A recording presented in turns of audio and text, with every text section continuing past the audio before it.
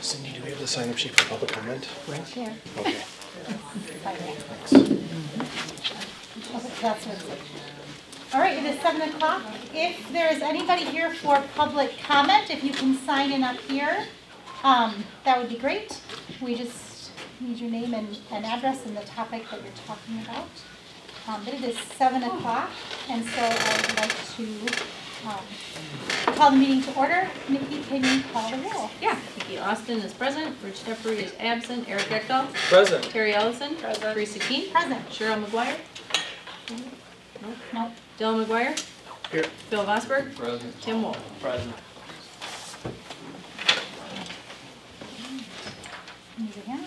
Looking for an approval of the agenda for our meeting November 28th, 2022. So moved. Second. Is that Terry? Yep. Yes. And second by Nikki.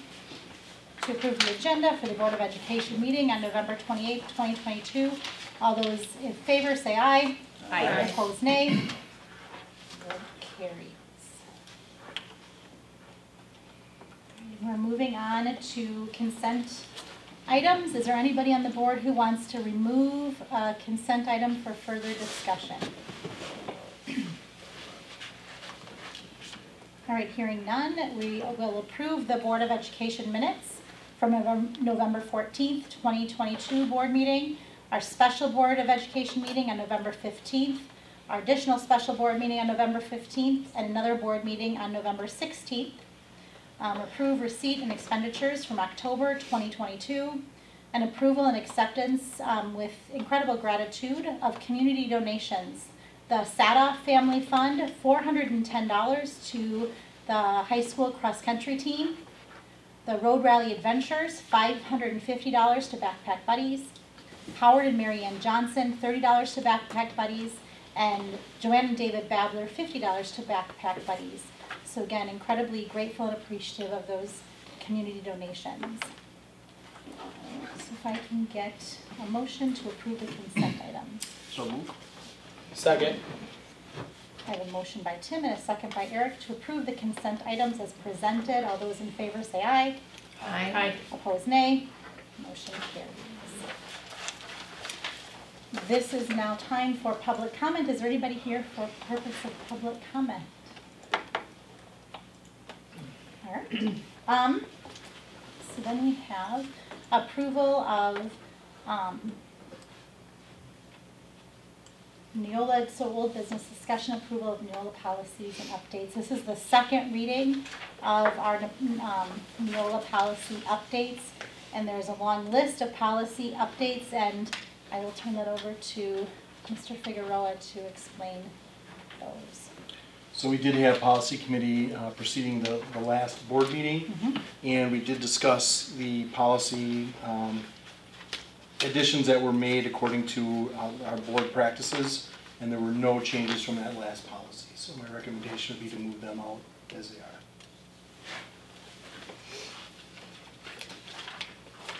So again, these have gone through policy committee. This is the second reading by the full board, and so looking for a motion to approve the policies and amendments to the policies as presented.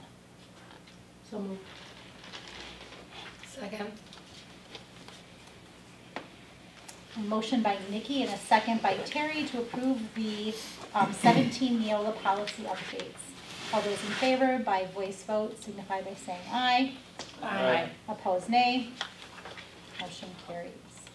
All right, we are on to new business, and our first order of business is an academic update on our school report cards. So with that, I will turn that over to Tom.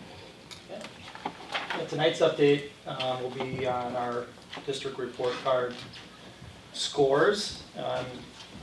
Tonight really we're just going to focus on giving you guys some information of what makes up the score, what's our district scores, what are the different priority areas, and then we will have some time at the end to talk some specifics about Monroe High School. Jeremy's going to share a little bit of detail about some information around their score, and then some details of some of the work that's happening there. More in-depth conversations of the work at the buildings specifically will be done at the curriculum meeting in December. So we won't probably get into too much detail, and then unless there's a specific question that pertains to a building. But we'll focus on more of the district scores and then a little bit at the high school. So we're going to jump in. First, what makes up the report card score? For some of you, you've heard this before if you've been part of the board, but I'm just going to do a quick review. Report card score is made up of 4 priority areas. You have achievement, you have growth, on track to graduation, and then the newest priority area starting last year was targeted group outcomes. So I'll provide a little bit more detail on what goes into each as I go through some of the scores. But those are the 4 priority areas that make up the total score, which is out of 100, and then places our district in one of these categories, and then each of our schools as well. So looking specifically at our district score, our overall score is a 63.1. This is up from the previous year where we were 59.7. A couple things to point out on this visual that's important is if you look at our demographics, you can see that we're 14.2 for special ed, around 40% for academically disadvantaged, and then 4.5 for EL learners. And then our student groups there, you can see that we're 84% white, and our biggest group is the Hispanic Latino group at 12%. The pie chart on the bottom, which is the priority weight score, that tells us where each of those categories, those 4 priority areas, and how they're weighted. And you can see as a district, we're heavier with growth. Achievement is less, and that is calculated based on your economically disadvantaged percentage. So around 40%, so more of our score is focused on growth, less on achievement. On track to graduation and target groups are both equally split at 25%. Each building has this little pie chart, and it's different based on the demographics for each building. But as a district, it's 28% versus 21% with growth versus achievement. Questions around that? I'll try to pause, let you guys look at it. Overall, it meets expectation as a district. And I'm just going to point out, that's true for every district, right? So not only are buildings weighted different when you look at an overall score, when you compare different districts, each of those different districts have different weightings as well, correct? Yep, so that economically disadvantaged number, if that is down, much lower, then you'll see the achievement part of the pie be much bigger, and that's different per district. If we look at the 4 different priority areas, we'll start with achievement. 61.6, what that score is a multi-year average of students in terms of academic achievement. And you can look at ELA and math, which has been a consistent trend that we've performed at or above the state average, and is actually a strength across the district in both of those areas. And we look at 3 years of data, so it's looking at 21-22, 2021, and then 18-19 because we skipped the 19-20 years. So we're actually going back to 18-19 for student data that's compiled to make up that 61.6 for a score of achievement. We go over to growth. Growth is lower, certainly an area that we have targeted for improvement. You can see that we're below the average for both ELA and math. What makes up growth, it's a little bit more complex. To simplify it is looking at how students grow year to year, but it does compare them to like students. And students obviously that score above like peers, that's going to be a positive towards the number. Students that score below a like peer, obviously that's going to impact your score in a negative way. And we have our targeted group outcomes. This is new, like I said, as of last year. It takes the bottom 25% with student achievement. So each building has a bottom 25% of students that fall into this category. And that group of student gets their own little mini report card. So you can see that achievement, growth, attendance, and graduation is all compiled into that part of that target score. 50% of that targeted group is focused on growth. So it's heavily weighted with growth when we look at that targeted group of students. And the idea is they want district schools to have a focus on closing gaps for kids and making sure that there's systems and resources in place to make sure that students that fall into that bottom 25% are getting support they need to be successful and to grow. And you can see that score for us is lower and certainly fits with that growth component. That's area we need to improve across the district. And then we have on track to graduation. You look at attendance, you look at graduation, we're above the state average. And again with achievement, third grade ELA above the state average. I think that's been a consistent trend. And then 8th grade math, quite a bit above the state average. So our student achievement again is certainly something that is a celebration, something that we feel is a positive. Obviously you have 2 areas with growth and targeted groups are areas that we need to focus on. Questions on those 4 areas? Can you just touch on the chronic absenteeism? Because it looks like it's a negative, right? Like, we don't have 91% chronically absent. Like, the rest of them look like, here's our graduation rate, here's our attendance rate, here's our, so I think just to address what that's measuring so people understand that that doesn't mean we have 90%. Yeah, I mean, it's looking at students that are absent for a certain number of days in the school year. And I'm not sure exactly without digging into the numbers of what that threshold is. Do you guys know what that threshold is? Is it 10 or more? Yeah, I don't know what it is for the report card. For the definition of habitual truancy is 3 or more unexcused absences within a year. But the 91.2 is not an indication of 91.2% of people gone. Correct. It's actually a score out of 100 of the kids that are there. So it's only saying that there are 8.8 students, or percent of students that are falling under the definition of chronic absenteeism. I just think, just to clarify, because I think if you look at that, it looks like we were largely Sure. absent, Yeah, but it's it's the opposite it's of kind what of you the think. opposite of what you think, yeah. Thanks. Any other questions? I think one other thing with that targeted group, because that's a critical group for us, the achievement level is significantly low at 19.2 for an overall score there. And that's the bottom 25%? Yeah. Yep. And I'm assuming that that varies if it is truly bottom 25, that's why there's no benchmark data.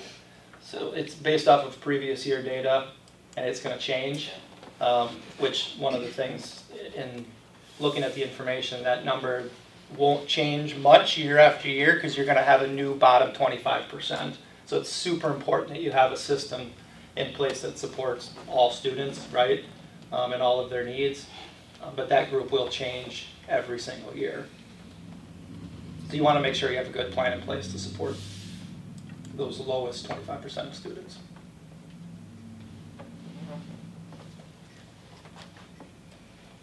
All right, take a look at individual buildings. Quickly here, I put the previous year's overall score next to the 21-22 score, and then I provided just each priority area score for you guys to take a look at. A couple things to note. Most of our buildings stayed relatively same. A few went up a little bit, a few went down a little bit. I think our biggest change was the middle school going from 60.9 to 67.4. We have one building in Abe that significantly exceeds expectations with an overall score of 84.7. And then we have Northside that exceeds expectations, and then Parkside and middle school meet expectations, and high school meets few expectations. So those are overall ratings and scores for each building. I think Abe Lincoln, one thing just to point out there is one, their growth is really good at 92.5. The other contributing factor is they don't have a score for targeted groups because their students tested and total enrollment is so small that they don't have enough to make up the total number that fits into that targeted group. You have to have 20 or more students. So there's just weighted on the 3 areas, which is achievement, growth, and then the on track. And then I think the other thing to point out is you certainly look at the high school total number, which is 51.0 or 50.2. The two areas that really bring that score down is the targeted groups and the growth scores.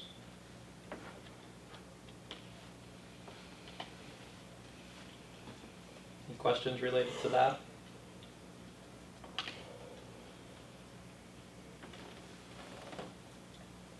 Good.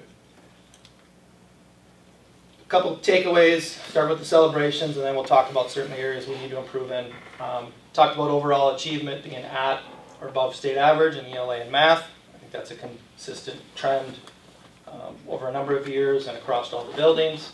Are on track to graduation. I talked about third grade ELA, I talked about eighth grade math, being above the state averages. We have high graduation rates. We're obviously above the state averages in those other areas.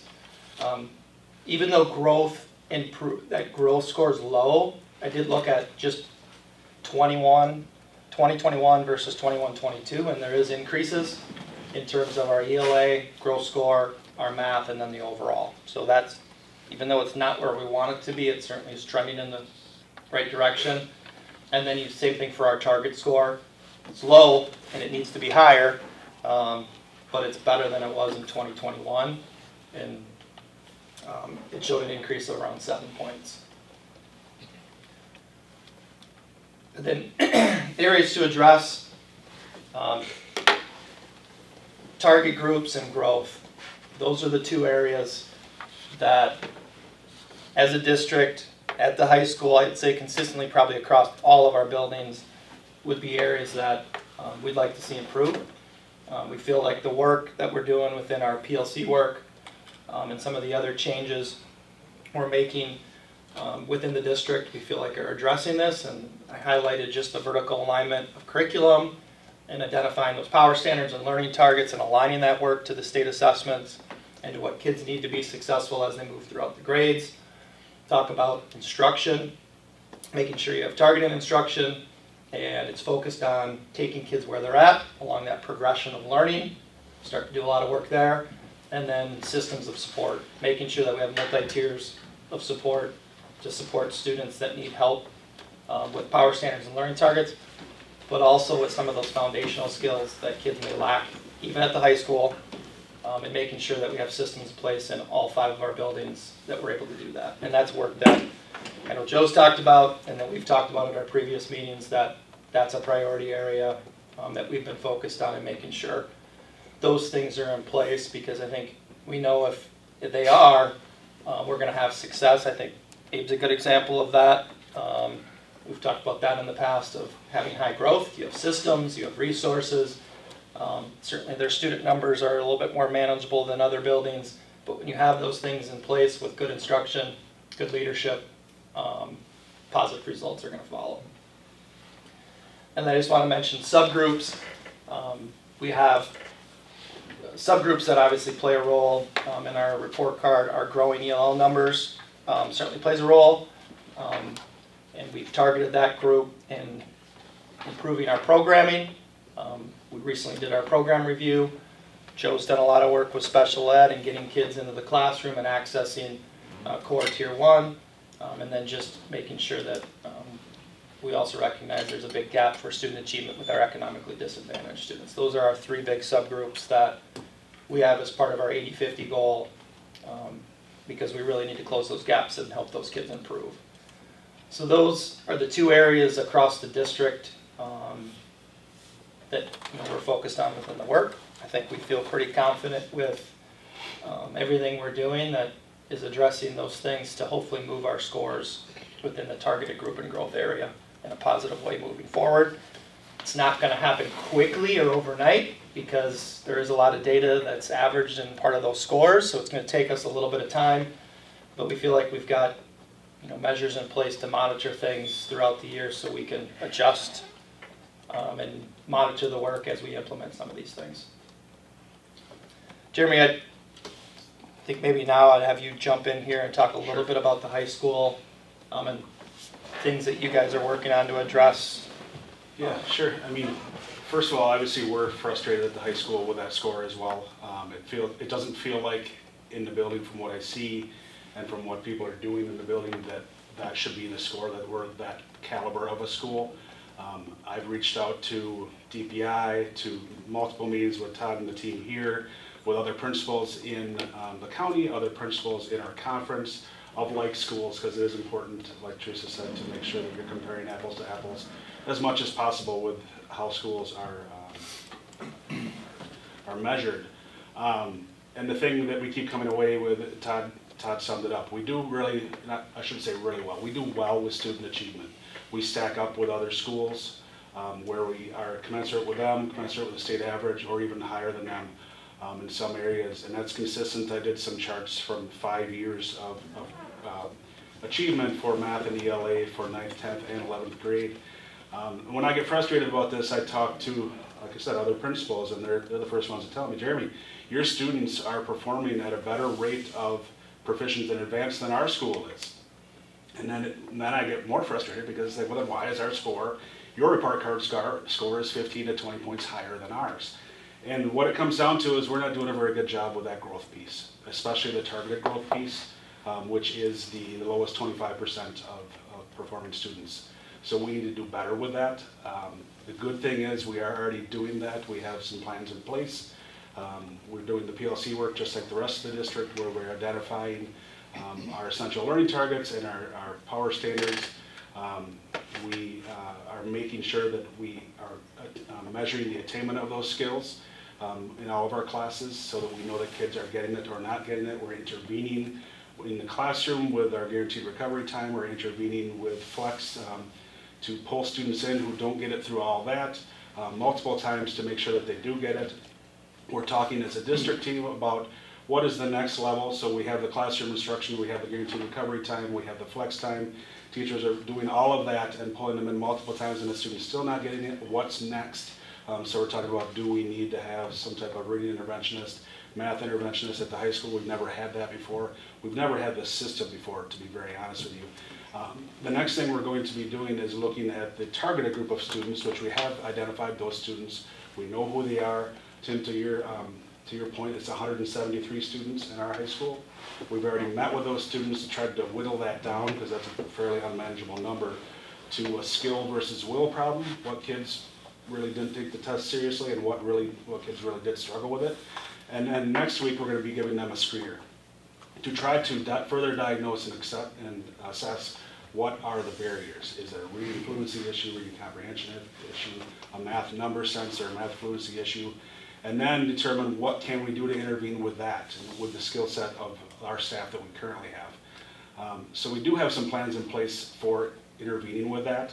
And the whole big idea of how we're going to measure this and how we're going to know that we're getting better, and I do feel we're getting better, is we have those learning targets and power standards that are, when we picked them, we said, pick standards and pick targets that they absolutely must have to be successful, not only in your course, but in future courses and success in high school, and is assessed on the ACT.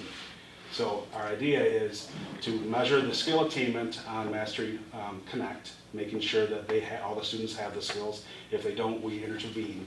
And then from that, those skills should be aligned to the ACT, and we have 2 practice ACTs, as you know, that we give per year. So we should see a growth on that ACT. We gave one in October, September maybe, and we have one coming up here in January again.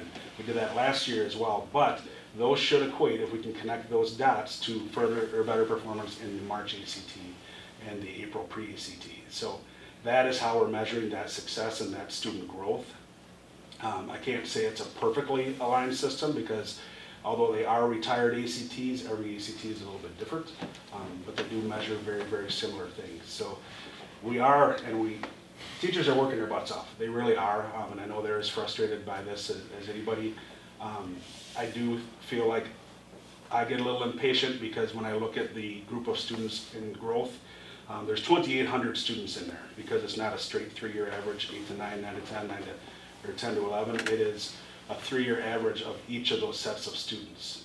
So there's a lot of students in there. There's students in there from 18, 19 that we haven't seen, or maybe dropped out 3 years ago and didn't even take the test, but they're still on our data set as far as showing growth or lack of growth. So it's going to take some time, but I understand that we're doing everything that we can to try to turn that around. It is frustrating when we compare us to other districts, like I said, and the performance levels are there, it's just not that growth. But know that we need to get better with that because that's a group of students that deserve to grow as well. I think even additionally to the work that you're doing with PLC, I think they've looked at the trimester schedule. You know, we're trying to analyze what other things we can be looking at that might be playing a role or have an impact on our scores within growth and targeted groups. I think schedule, the grading practices, we talked to you guys at the beginning of the year about some of the grading practices. I do think we didn't shift any policy or changes within our grading, but our practices in the classroom are certainly have shifted and aligned with some of our PLC work that we're doing. So we're starting to do some of that work and holding kids accountable to, here's the expectations on those power standards and learning targets, and helping kids with that multi-levels of support system to make sure they get there. Yeah, I've talked to our staff about the last few years, especially the last few years coming off of COVID, that I feel like we've done a good job getting kids through classes, getting kids through graduation, but in doing that we may have taught down a little bit to get them through rather than holding them to that higher standard of the skill. It's not that they were doing it as a bad thing, but it was out of their heart trying to get the kid through and get a diploma. But in doing that, you need to, you know, we gave a little bit on the skill, so we need to get back to that, and we are this year for sure. Other thing we're doing is based on assessment results from this year. We are going to be developing some remedial type math and English language arts classes for reading and pre-ACT skills that based on student performance, they'll be then put into that for trimester 1 along with English 9 for tries 2 and 3 and English 10 for tries 2 and 3 to try to give them, those students, a little bit more and extra support in those areas, knowing that they may need that. The give on that is they're not going to be in some encore areas that they may like, but obviously they need to do better at these skills. If trimesters are determined to be an issue, is there an unwind button to that? That I know that's a lot of work. Yeah, I mean, I don't think we want to go there quite yet. I mean, a lot of the schools, 3 of them that I talked to are in trimesters in our conference. It's Watertown, it's Milton, and it's South Prairie. And they're not seeing the issues that we are. I've asked what they're doing or not doing that we aren't or are. Honestly, they're not doing anything. They haven't had any new classes. They haven't went to all year math or English. They're not doing the PLC work that we do. In fact, they're calling us because they'd like to start some of that. So again, that's frustrating because it seems like we're trying everything that we can to make these skills go the opposite direction. We also did some work on pulling data of students who are in that high growth group and then in the low growth group, and then pulling when did they have English and math. Was it first try, third try? Was it first and second try, not third try? Was it not first try and then second and third try? And so far, from the schools that have been doing that, it's us and Sauk Prairie, we're not seeing a correlation to that. It really doesn't matter when they have English or math. So that doesn't seem to be the driving factor. Saying that though, it's always on the table, right? I mean, I don't think it's, I can't sit up here and say, no, never, I'm not ever going away. I mean, if it comes to be an issue and that seems to be the only lever left, then we look at that.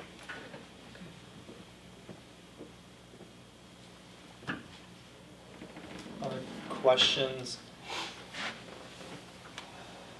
Is there, we used to see special ed report card with all this stuff. Is there still that, or why are we not seeing that separately too? Special ed is now in the targeted group outcomes. I see that, so they don't do.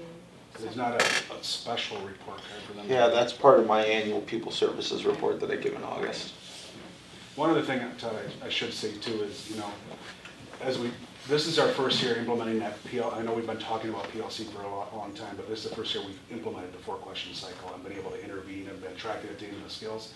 So we've really only been doing that for about 12 weeks. And then the targeted group outcomes, which is the first time that's been on the report card this year, we have a growing group, right? Our ELL students for the first time count for us at the high school. We had a group of 26 last year on last year's report card, and before that, it's never counted. But thanks to you and some decisions we've made, we now have more support than ever in ELL, right? We have 2 staff, Hannah and Kata, working with that program. Special ed is working really hard on progression of skills within their department. And then the other area that really counts in that group is economically disadvantaged. And I think we really have to start working on what are the barriers that those students see that aren't always academic. They are sometimes academic, but there's other things that we need to do too.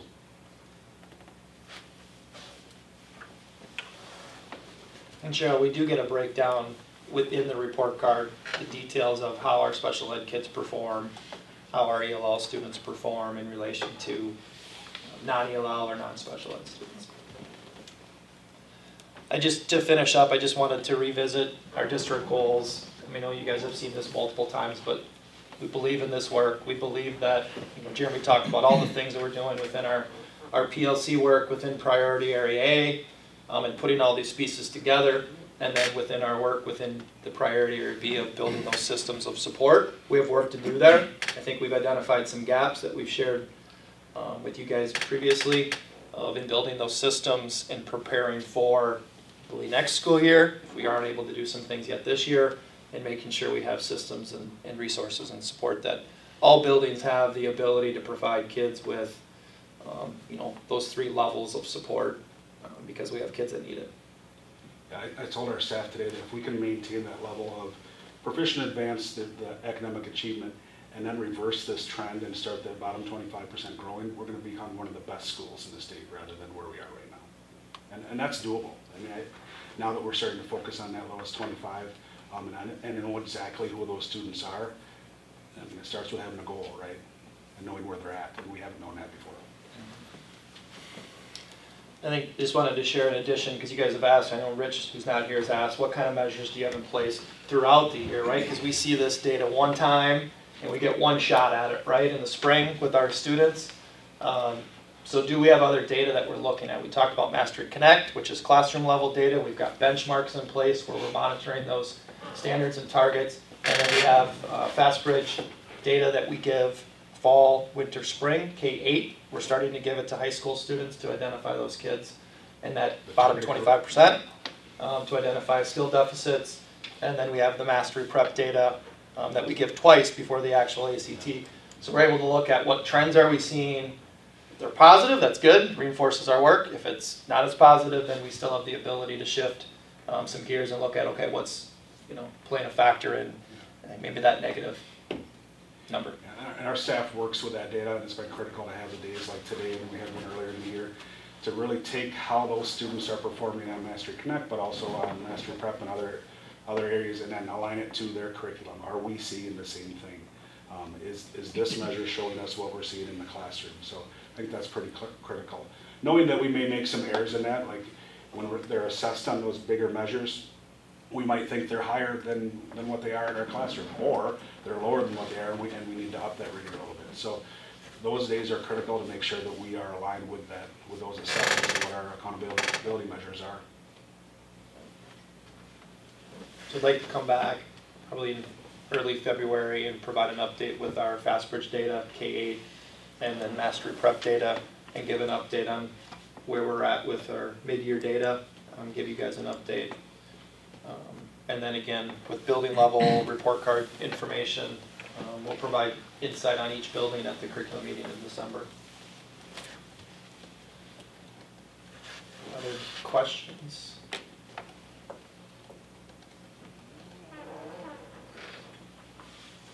I don't have a question, but thank you for the effort.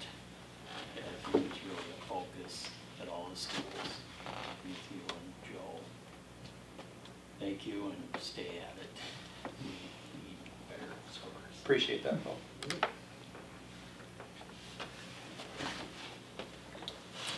Any other questions? Yes, thanks for the presentation. An overview of our cards.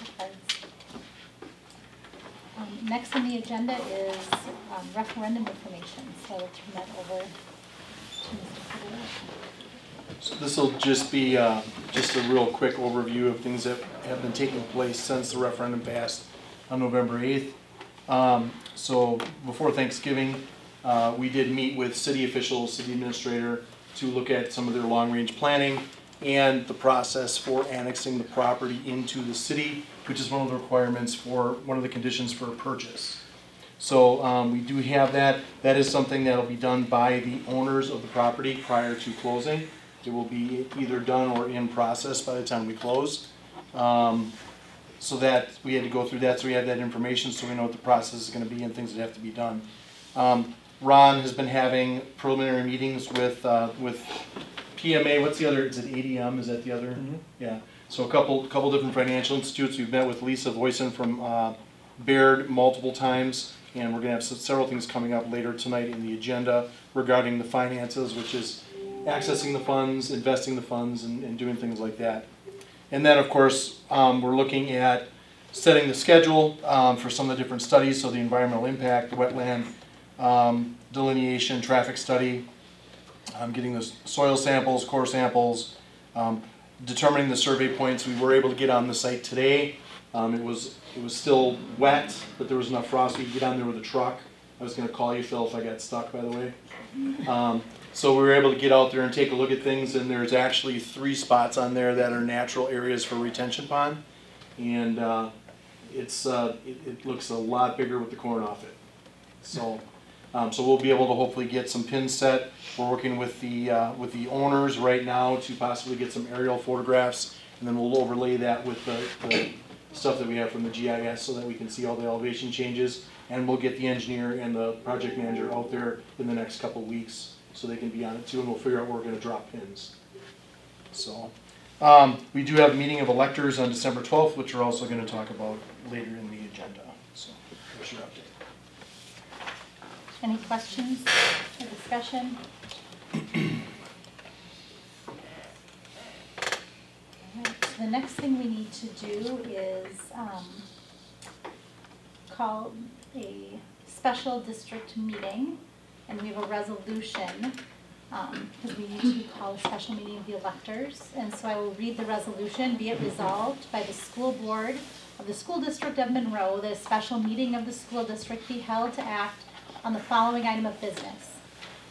Resolution authorizing the school board pursuant to section 120.10, parent 5M of the Wisconsin statutes to acquire real estate necessary for the school district purposes, to wit, approximately 77 acres of vacant land situated east of 31st Avenue in the town of Monroe, Greene County, Wisconsin, consisting of all land within tax parcel 230200576.0000 and a portion of the land within tax parcel 230200576.3000, and that such real estate be designated as the site for construction of a new high school and related facilities. The date of the special meeting shall be December 12th, 2022. The special meeting shall commence at 6:00 p.m. and shall be held at the Bauer Education Center, 1220 16th Avenue, Monroe, Wisconsin. The district clerk is authorized to give notice of such meeting by publication of a Class 2 notice in the form set forth on Exhibit A, the last insertion of which shall be not more than 8 or less than 1 day prior to the date fixed for the special meeting. So is there any questions or discussion on the consideration of a call for a special district meeting?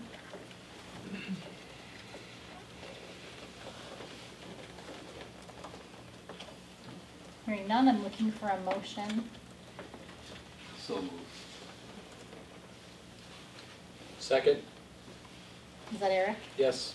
Motion by Phil and seconded by Eric to approve the resolution presented for calling a special meeting of the electors for the approval of the land purchased for new high school. All those in favor say aye. Aye. Opposed, nay. Motion carries. All right, so now we need to talk about the approval of high school referendum investment of bond proceeds. Yeah, with rates being as volatile as they've been lately, I asked that ADM, American Deposit Management, and PMA Financial, actually it's PMA Asset Management, provide updates based upon today's financing that's available, knowing that we won't have the final proceeds and final investment numbers until December 14th. And so in your packet there are proposals from the 2 of them. Given that, you know, They're following the same investment protocols as to what the draw schedule is and when we're receiving the proceeds and what that draw schedule looks like. When they came in, I was a little surprised how wide the variance was, and so I'll talk a little bit about that and what I've been working on today. When PMA, or I should say when ADM's proposal first came in, they were a little over $6.9 million in investment proceeds over the life of the project. I did notice that they had 12/1 as the receipt of funds date. We're not getting those funds until 12/14, so I contacted them and asked them to make that update. When I got the update back, they had changed the date, but hadn't changed any of their other numbers, and so I then contacted them and I said, well, you're going to at least have 1/2 of a month of less proceeds in this first month, and a half a month at, you know, $88 million is about $144,000, so that's a big number. So they didn't make that change, and that's the proposal you see in your packet. It's $6,800,000, get over there, $6,828,739 of net proceeds over the course of the life of the project. One number I haven't been able to track down, and I stepped out to try and call them a little bit ago, is their estimated CD placement fee of $219,840. I would expect to see that reducing the AMA balance, which is the second or third column there from the left. And so you see it went from $87,950. They placed $74,900,000 of CD balance on January 1 is what the plan would be.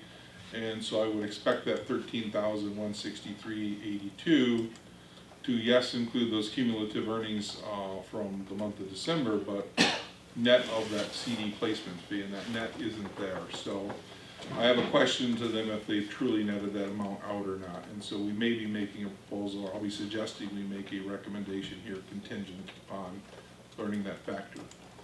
PMA's proposal came in, and I'll talk, there's a secondary document there as well. Their proposal came in, they were looking at $6,217,519 or $590, significantly less. However, you'll see their CD rates are, for the most part, higher than ADM's, and their fees are less. What they proposed, or what they gave us for a proposal, was strictly the investments. And so they looked at the dates that we needed to make our draw schedules and said, here's the investments that come due on those days, and these are the returns you would get on those investments. What that doesn't include then is, you know, we can use the month of, say, you know, November 2023 as an example, where you're going to have a CD of $152,000 coming due that you're going to use to pay bills with, but you're going to have all the revenue or all the interest from that CD. I should say, I'm sorry, make sure I get my column headers right here. That's the actual interest income. So you're getting $152,000 of $859 of interest income that's coming due from that CD on that day that you don't need to pay bills with, right? The investment CD was for the amount that you're going to pay your bill. That's money that potentially becomes liquid dollars. They don't include that in liquid funds because they say, well, you know, sometimes costs go up, sometimes you need to draw on those dollars during the course of the project, so they typically don't factor those in. The ADM was factoring that in, and so all those interest dollars on all those CD earnings that you see in that column that says interest income, and in some months you can see it's as much as $400,000, they're not then calculating interest on that going forward. So they did then provide an additional document when I asked them to casting that interest revenue forward in a liquid condition, and it's $289,000. What that doesn't factor in is, first, it's only simple interest, and secondly, they're using a very conservative liquid rate as the rate of today, which is 3.63%. The U.S. Treasury rate today is 4.5%, so their liquid rate is going to be going up to that that U.S. Treasury rate here in the near future. It's going from 2.4 to 3.6 over the last about 4 to 5 months. And so they'll quickly be up to 4 or 5. And so what I'm estimating is that their interest income is probably going to be somewhere around 6.6 million by the time it's all said and done. And so what we have is an ADM proposal at 6.8 million, $6.828 million, with a $219,000 fee that we're just not sure about, and of which, you know, if you look at their liquid number, they're using 4.5% throughout the project. The nice thing I would say about PMA using 363, if rates should happen to go down on the backside of this as quickly as they came up, which I don't think is probably going to happen, but it could, right? They could be being a little optimistic on what their interest proceeds estimates are compared to what PMA is estimating using a very conservative 3.63. So my recommendation, not knowing what the clarification is on that CD placement fee, but $200,000 is a lot of money, would be that we proceed with ADM contingent upon their placement fee being factored into their proceeds estimate going forward. However, that you give me the authority that if that placement fee in any way lowers their investment earnings, that we would then work with PMA. I think PMA was a little more conservative. I think PMA is a little more correct probably in their information. We've had a couple of adjustments to ADMs throughout the day-to-day. They're both good companies. I think part of it is just the holiday in there and who's in their office working on their things. I don't have a concern about working with ADM. I just want to make sure that I know what I'm getting as far as apples to apples, and I'm a little frustrated that we had to change the numbers a couple times today. So to summarize, Ron, right now the way it looks, if ADM numbers are correct and we get the correct, what was they didn't give us the number, 6.8 million, just a little over 6.8 million. But did they give us a direct number for their fee in there also? Is that taken? The placement fee was $219,840.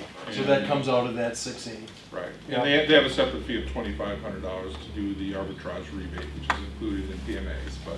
Yeah, so that would be that's a sitting, small number. that would be sitting about $200,000 over the conservative estimate from PMA. Right. So what you're asking is for the board to approve, once we get things squared away, if ADM, if their numbers hold, and that's a higher amount, that's who we would work with.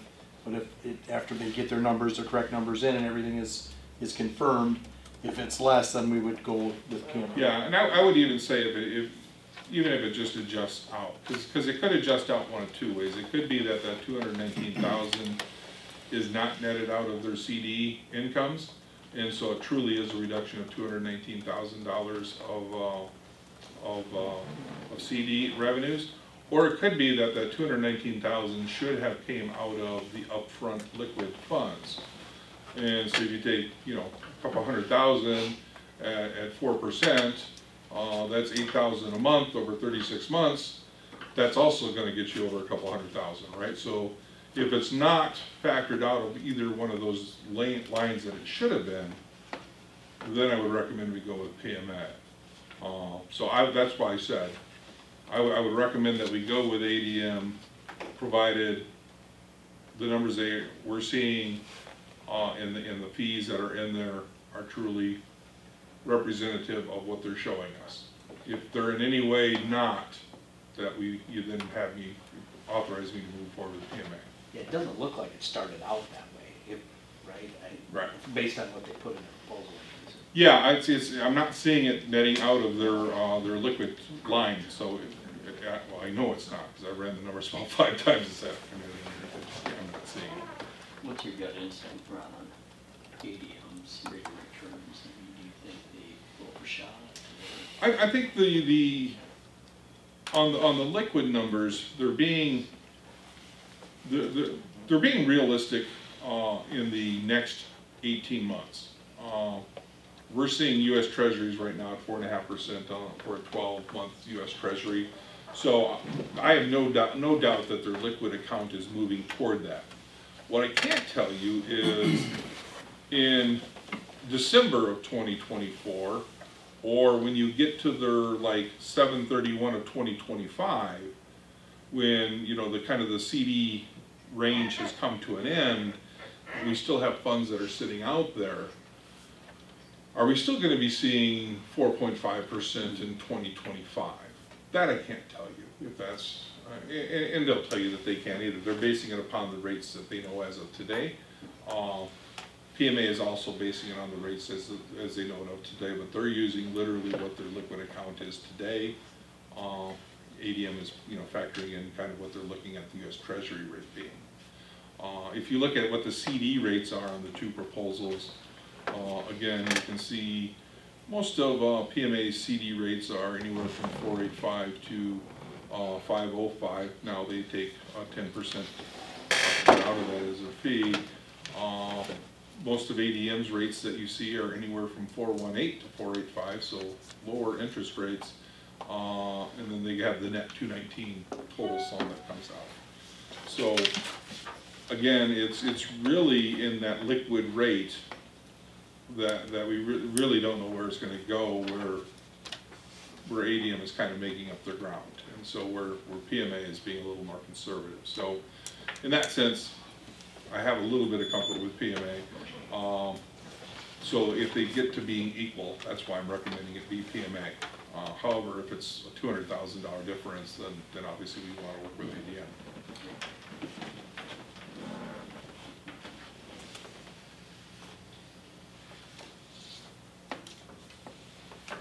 Any other questions, discussion?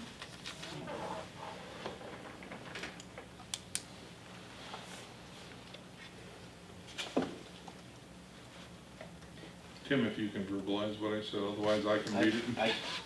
I'll try, how about that? There you go. I'll make a motion to use ADM as the company for the high school referendum investment of bond proceeds, contingent upon the fee discussion that Ron will have with them, and then it is netted out in the proceeds. As presented. As presented. If not, authorizing Ron to make the decision to go with PMA as the alternative in that case. I would second that elaborate motion. Might be one of the longer ones we've ever had. Sounds good. So a motion by Tim and a second by Phil to use ADM contingent on all the things Tim mentioned, and giving Ron the authority to switch if need be. All those in favor by voice vote indicate by saying aye. Aye. Opposed, nay. Motion carries. Next item is there's a resolution for WISC, which is an investment consortium that a number of municipalities and school districts use in the state. We always traditionally use the local government investment pool, so we haven't been a WISC member. However, even if we were not to go with PMA, it doesn't hurt us to become a WISC member. There's no cost just to be a member, and it gives us another investment tool that we could use if the rates should happen to be greater than the local government investment pool.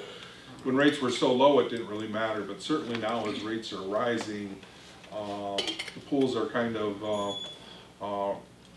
coming up at a pretty good clip, and the nice thing is usually once it crests and it starts to fall, they also have kind of on that lagging side, they also usually have greater returns, so it's always good to have that to consider.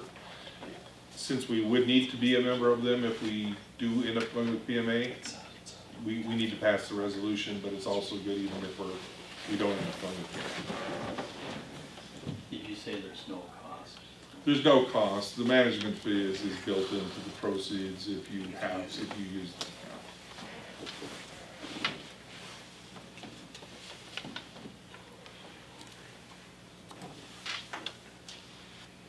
Any questions or discussion about using the Wisconsin Investment Series cooperative?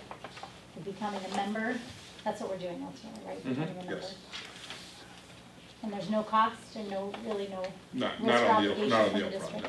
no. Not until you put your funds in there, then it's just built into the rate structure. So there is a resolution in our board docs to participate in the fund, and it's a resolution authorizing entry into an intergovernmental cooperation agreement relating to the Wisconsin Investment Series Cooperative and authorizing participation in the investment programs of the fund. And there's all kinds of information that goes along with that, but it will be monitored by, obviously, Ron Olson, Rodney, Heather Seeschlag, Julie Fry. And you guys are free to look at the entire resolution as it's presented in board docs. I'll make a motion to approve the resolution. So I have a motion by Tim and a second by Cheryl to approve the resolution authorizing entry into an intergovernmental cooperation agreement relating to the Wisconsin Investment Series Cooperative and authorizing participation in the investment programs of the fund. All those in favor by voice vote signify by saying aye. Aye. Opposed, nay. Motion carries. Now, Lisa Voisin will be joining us for the next two items. I know Lizzie's got her pulled up. Lizzie, is it the Google Meet, or do we have a Zoom that I need to pull up? No, it's just the Google Meet. Because I think I might have to move to the middle and you guys might have to get volume off of me unless it comes off the big TV. So if we cast yours to the TV, the sound will come from the TV, otherwise it will just come from your computer. Okay, so I'll join and then I'll cast it along. Okay.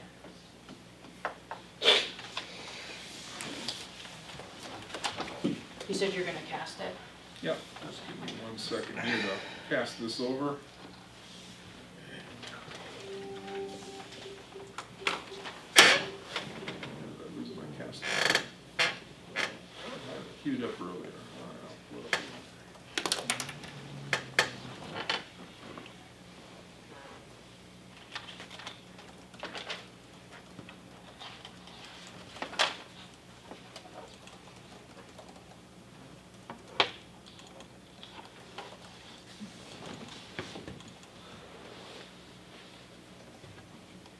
Okay, there's on the back, and I'll supersize this here.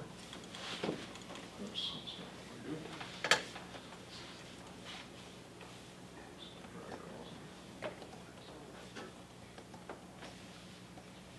Lisa, can you hear us? I can you hear me? I can. Let me adjust my volume, then I'll see how. Want to speak again? Hi, everybody. That's fine. That'll work.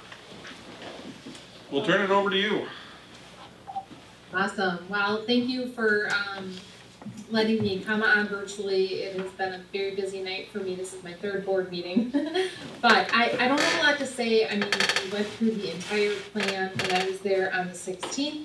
I think it's good news that we locked in the item F, which is the authorizing resolution for the bond anticipation note. So again, that's the bridge loan.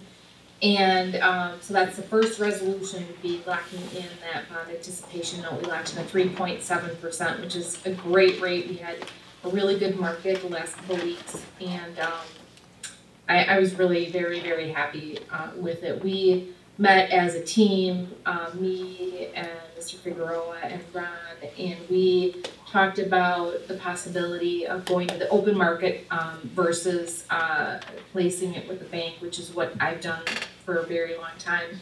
And this was about a month ago. We discussed it and went through it, and in the end, that decision saved us about $356,000 in interest costs. So we did the right thing. So that's the first one. The second one is the parameters resolution, which you have a draft, you should have a copy of. It's a long resolution that basically lays out all the parameters for the long-term bonds. So I'll pause there and see if there's any questions. And I think, Lisa, just not to get too far into the weeds, I think because we'll have the coupons coming out later this week for the board president to sign, but I believe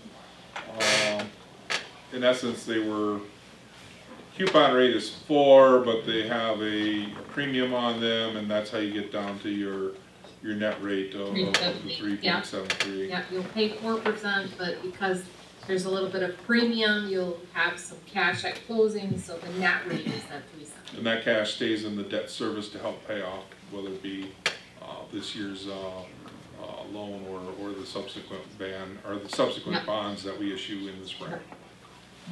But the 88 million will be deposited December 14th. Yep, December 14th, and start earning interest as planned. So everything's on as planned. Okay, and so you are aware, I don't think you could hear, so we'll have who it's going to finalize tomorrow.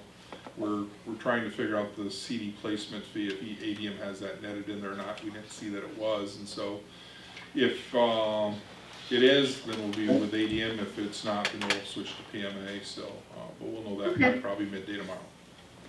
Okay, it likely is, I'll just say, from my experience, but we'll see. Okay. And then do you want to talk a little bit about you talked at the last meeting about the parameters set, or do you want to wait till we make that resolution, or pass that resolution? No, I can talk about the parameters resolution. So it's 8 pages of a lot of legal language, but what you care about is that we're setting the parameters for the bonds. So we're setting, one of the things that we're doing is we're setting the amortization schedule on that second page, but we have all kinds of flexibility built in there. So that is in there, and the not to exceed borrowing amount of the 88 million. We can increase or decrease any of the principal payments by 5 million per year. We will determine the call date or the redemption provisions as it gets closer, so we have that built in there. A lot of this other stuff is very boilerplate language. And just because I can't pull mine up because I'm talking to you, I believe there may be a date in there, but is that date set in stone, or is that just, or do you still have the latitude to wait and see how the market looks? The date is not set in stone. We are definitely going to watch the market.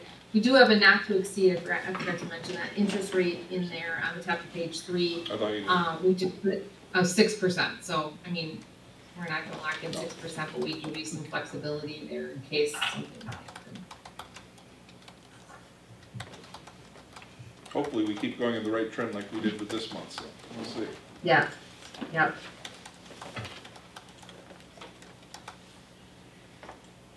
Questions from the board?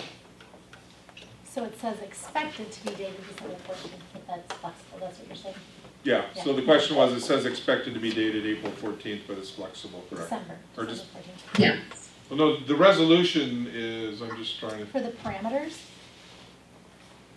I thought there was a month, so, I'm not, I don't have it. I got it for you, Rob. Yeah, we just said dated on or after March 1st. And the reason why we do that, that is set in stone. So we have to date it on or after March 1st because the payment dates are March 1st, so we want to go the full 20 years. If So we date it February 1st, then we couldn't go out to 2040. Right, the date they were seeing is The bond anticipation. December 14th, so you can't go out for your bonds until after you receive your bond anticipation notes. So our bond anticipation notes close on December 14th.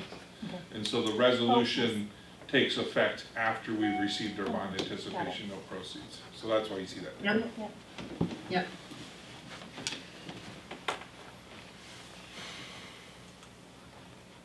Other questions for Lisa? So again, it pretty much covers what she talked about 2 weeks ago when we talked, and it just gives us the ability to go out and lock in within this set of parameters at a time that looks like it's a good market in the spring. So the first thing we have to do is the bond anticipation notes. That's the first motion. Yep. Which is, like Ron said, the initial borrowing to get us funding for the initial expenditures we'll have and to start earning interest proceeds until we can get our rating and do our bond issuance in the spring. And so we're looking for a motion to approve the resolution authorizing the issuance and sale of 88 million bond anticipation notes pursuant to section 67.12, parent 1, parent B, Wisconsin statutes. So moved. Second. I have a motion by Nikki and a second by Eric to approve the resolution authorizing the issuance and sale of 88 million bond anticipation notes pursuant to section 67.12, parent 1, parent B, Wisconsin statutes. And Nikki will do this as a roll call vote. Okay. Nikki Austin, yes. Rich is absent. Eric Ekdahl? Yes. Terry Ellison? Yes. Teresa Keen? Yes. Cheryl McGuire? Dylan McGuire? Yes. Bill Vosberg? Yes. Tim Wolf? Yes. We'll do the next as a roll call vote too, but the next one is approval of the resolution authorizing the issuance and establishing parameters for the sale of not to exceed 88 million general obligation refunding bonds. And so we would need a motion to approve that, like I said, the resolution authorizing the issuance and establishing parameters for the sale of not to exceed 88 million in general obligation refunding bonds.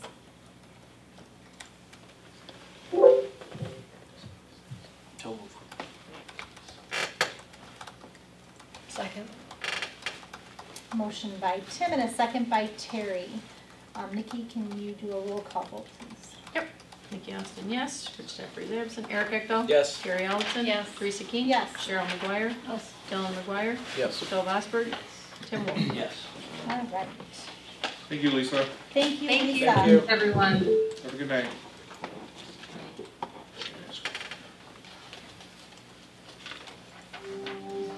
So we are on to informational items. We have board membership and administration.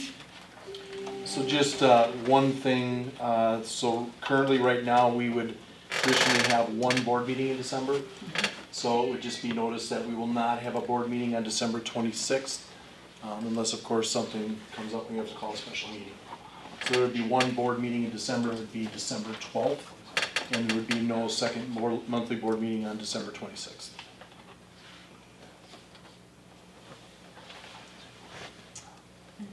I have received no other Board of Education correspondence.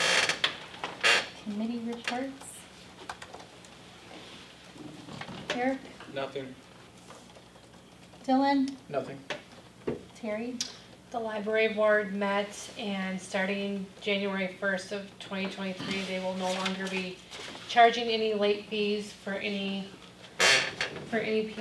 books or any individuals. They will be walking away from that. They will also be rolling out a new logo, so it'll be a freshened up logo, and that will be in correspondence to the remodel that they will be starting next year. So no more fees moving forward. No late fees, but they do, no overdue fees, but they do, if anything is lost or not returned because it's lost, then they will charge, we'll have to charge the replacement value of that. So that's it. Nikki? We will have a curriculum meeting on the 12th prior to the regular board meeting, so we will get the agenda up to that. Okay. Tim? That's, really quick, that's also the same night as the 6 p.m. meeting, right? So curriculum Oh. will be like Correct. 6:30? Todd, are we or- gonna, what are we, yeah, we just did the Because authorization we just, to call, yeah. to have a 6 So are p.m. you meeting that going night. earlier, or? Probably would, yeah, because that meeting, I was thinking we would even need longer than possibly 60 minutes to go through some of the information, but For the for curriculum? the curriculum. You can do it in an hour. Well, we will, Todd and I will We'll talk just and have come to up with figure a out date start and time. time that will work. Thank you Okay. for bringing that up, because I wasn't thinking that we had that at Okay. 6, okay. Uh, Tim? Finance met this evening. We just went through financials. Phil? No. Jill? All right. Agenda items for future discussion. Rich just wanted me to note that on the 12th, we will go into closed session to discuss the superintendent, review his goals and objectives. Oh. So we'll be doing that. Any other items for future discussion? All right, liaison reports. I don't see anybody.